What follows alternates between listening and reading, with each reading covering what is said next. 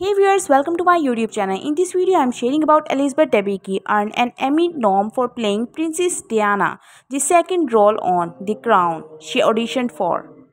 The actress opened up about competing with fellow Emmy nominee and Australian Sarah Snook for playing It Always Used to Be Snook and I down to the last two, and reveals she first read for a small part in Netflix drama second season.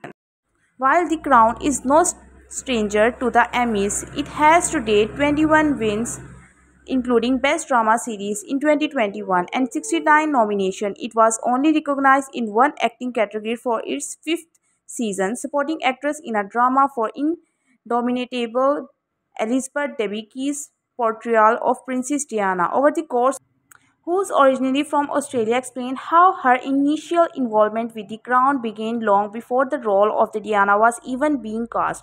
How coming up in Australia, she's seen some very familiar faces on the award circuit and this year, and what the daunting process of transferring into one of the global stars.